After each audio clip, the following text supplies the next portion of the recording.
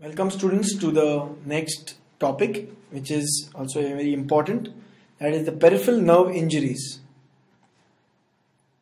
The peripheral nerve injuries are mostly in the upper limb or lower limb. The common ones are, one is the axillary nerve, the other peripheral nerves are the radial nerve, the median nerve, the ulnar nerve and the common peroneal nerve. Let's go first to the classification of the peripheral nerves. The important classification is the Siddon's classification. Must know the three headings, that is the neuropraxia, the axontomesis and neurontomesis. They are the three main parts of the classification. The neuropraxia is usually where there is compression injury and there is local conduction block and demyelination which occurs. Secondly, in axontomesis, usually there is traction injury where there is a pull on the nerve but may occur after severe compression also. In this, Wallerian degeneration occurs. While lastly, in neurontomesis, there is complete severance, that is the whole nerve is cut and the whole nerve trunk is affected. There is no chance of recovery unless the repair is undertaken immediately. Neuropraxia, axontomesis and neurontomesis, where the severity is much more in neurontomesis and least in neuropraxia.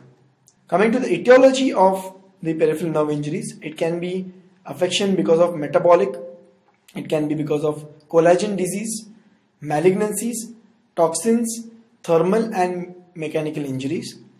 The mechanical causes producing peripheral primary injury includes laceration, that is a cut, fracture, fracture manipulation and gunshot wounds. Clinically, diagnosis of peripheral nerve and assessment post nerve injury is very important. What do you check? You must check the motor function, what is the tone of the muscle, the power. Second is if there is muscle wasting is clear indication of a nerve injury. The sensation, so you must know all the dermatomes involvement overall in the body. The autonomic function is must, that is there is loss of sweating, pilomotor response and vasomotor action when the peripheral nerve is disrupted. Hoffman devised this sign known as the Tinel sign way back in 1970, where you ask, it's a clinical test, you ask the person to keep his hand straight and with your finger you keep tapping from distal to proximal. So you keep on tapping and ask the patient whether he is getting any tingling or numbness, which is usually there, and if there is sudden, it gives a sign of like a, you can say, current. Usually the patient says in that his form. And lastly, the reflexes. The reflexes are very, very important to check in the upper limb as well as the lower limb. Coming to the management is in the fresh nerve injuries, arterial, bone and joint repair take precedence over nerve. So you must treat the arterial or vascularity is very, very important. That must be treated. Joint repair must be done. And then you can think of the nerve injury.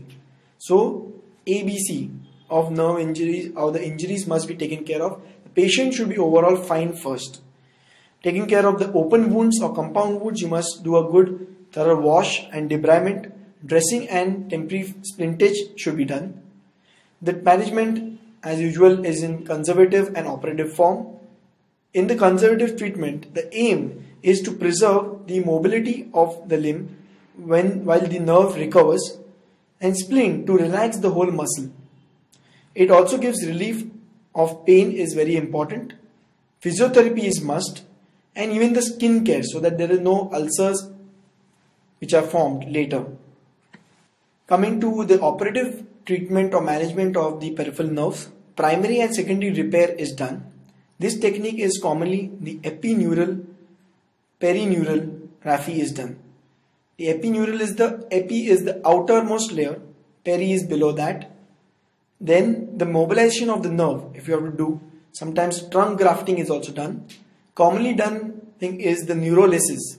That is because the fibrous tissue around the nerve causes compression, you must do a release of this external as well as internal. So the perineural as well as the intraneural fibrosis is removed. Reconstructive surgeries are also done. There are tendon transfers which are done, muscle transfers, And arthrodesis is the one of the last procedures where the fusion is done in a functional position. Last but not the least is the amputation, rarely done for the anesthetic or causalgia, but always try to save the limb. Coming to another integral part of the peripheral injuries, it is the brachial plexus injury.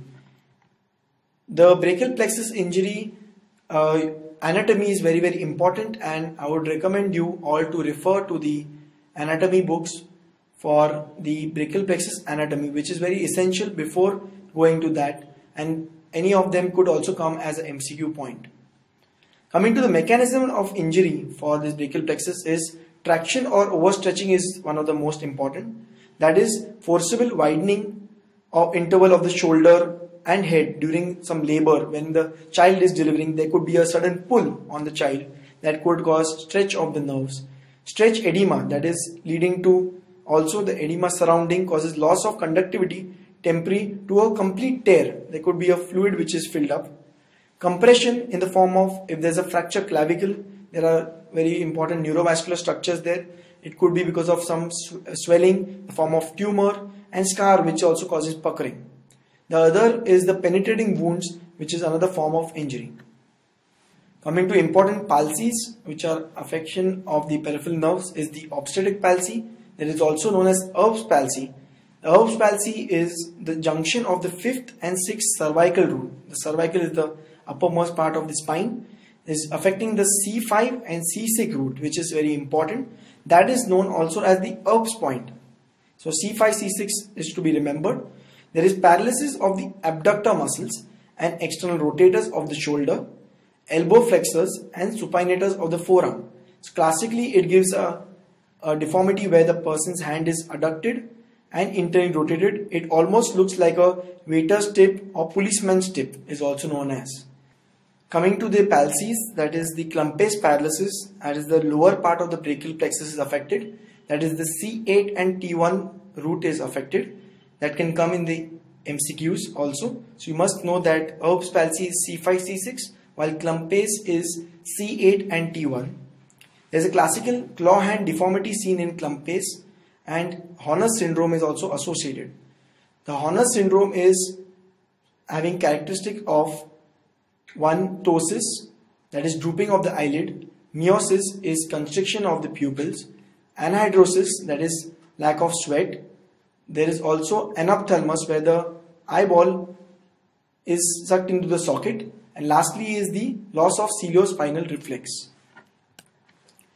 Coming to the treatment part, the upper limb is placed in 90 degrees of abduction with 60 to 90 degrees of external rotation and 90 degrees of flexion at the elbow. Forearm goes into supination. Wrist is in dorsiflexion in Erb's palsy. So these are the functional position it is kept in. While in Klumpes paralysis, the upper limb is adducted and there is a cock-up splint which is given in the hand. The cock-up splint is usually given on the volar aspect and the hand is in this position. So that is how the cock-up splint is given. Physiotherapy is important. Massaging the muscles and preserving the tone of the muscles is essential in recovery. Coming to a few operations which are commonly done is one is the Fairbanks procedure. Must just know about it. It's not very important, but in Fairbanks there is insertion of pectoralis major muscle and the subscapularis is sectioned. Anterior capsule of the shoulder is divided.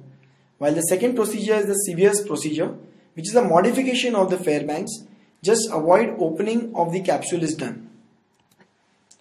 Other operations are osteotomy of the humerus to correct the internal rotation deformity, arthrodesis in the end of the shoulder, that is fusion, arthrodesis of the elbow also can be done, and finally there are hand procedures for reconstruction which is done in the end. These are the common now nerve injuries and its effects. It's a very important slide. I would like you to have a look to this. It's divided into the nerve affected, the trauma involved and the effects which are seen. Let's come one by one to each nerve.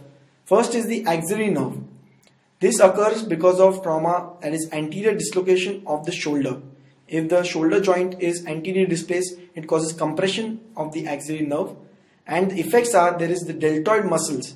The deltoid muscles which are there on the shoulder, it becomes paralyzed and it causes even a flat shoulder. Second nerve is the radial nerve. This commonly affects because the shaft of the humerus, so the radial nerve comes to the radial groove, and this classically gives a wrist drop. This is known as the wrist drop. Thirdly is the median nerve, is more associated with the supracondylar fracture humerus. Classically, it gives the pointing index. The hand and finger thumb becomes almost like this, like a pointing index is formed. And there is wasting of the thenar muscles. These are your thenar muscles and this is your hypothenar muscles. So classically in median nerve, you get thenar muscle wasting. Coming to the fourth nerve is the ulnar nerve. There is fracture medial epicondyle of the humerus which is involved. Classical deformity or effects is the claw hand. Classically the person presents with the claw hand, wasting of the hypothenar muscles and the interossei muscle which are in between. Whichever the nerves are supplying the muscles, those once you know that is affected and you know the anatomy well, you will know what is the deformity and what are the muscles are affected. Coming to the fifth nerve, which is the sciatic nerve, that is commonly seen in posterior dislocation of the hip joint. Classically you see a foot drop. When the person is walking, the foot becomes completely plantar flexed. Usually there is in plantigrade position, but the person has to make an effort while walking because it gets stamping of the foot and he gets a high stepping gait classically. There is also wasting of the gastrocnemius or the calf muscles. Coming to the last, that is the common peroneal nerve. It is commonly seen in the knee dislocation and fracture neck of fibula, very commonly done. When there is a fracture neck of fibula, you must always suspect a common peroneal nerve affection which is going on the lateral side, and this also gives the effect of a foot drop. These are very important effects, and what nerve is related to you must keep in mind because that can definitely come as an MCQ question to you. Coming to one by one the nerves which are important is the radial nerve. It innervates a mnemonic called BEST, that is brachioradialis. B. E stands for extensors of the wrist and the fingers. S stands for supinator and T stands for triceps. So you can remember this. Radial nerve innervates BEST, that is brachioradialis, extensors of the wrist and fingers, supinator and triceps. It is also called as the great extensor nerve, and these injuries lead to wrist drop. Also commonly involved are the crutch palsy or known as Saturday night palsy. This crutch palsy is commonly because the patients who are using crutches, it causes compression at that area. Secondly, Saturday night palsy, it comes from the word usually. It's a story when on Saturday night many people go out and drink and they keep their arm outstretched and the edge of the chair is getting compressed at the crutch level or the point where the radial nerve can be easily compressed. That is why it's known as the Saturday night palsy.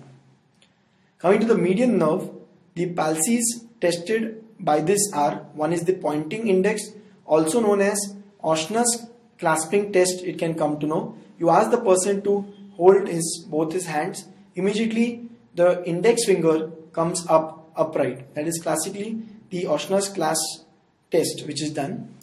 Secondly is the flexor digitorum superficialis and flexor digitorum profundus muscle of the index fingers are paralyzed. A very simple test is the pen test. Ask the person, you keep a pen up and ask the person to adduct and try to touch the pen on top. He won't be able to do if the median nerve is affected. These test the abductor pollicis brevis, and classical deformity which is seen in median nerve is the ape thumb. That is the classical simian deformity like seen in apes. So you must remember all these important points related to median nerve. We come to the end of the peripheral nerve injuries session. Thank you.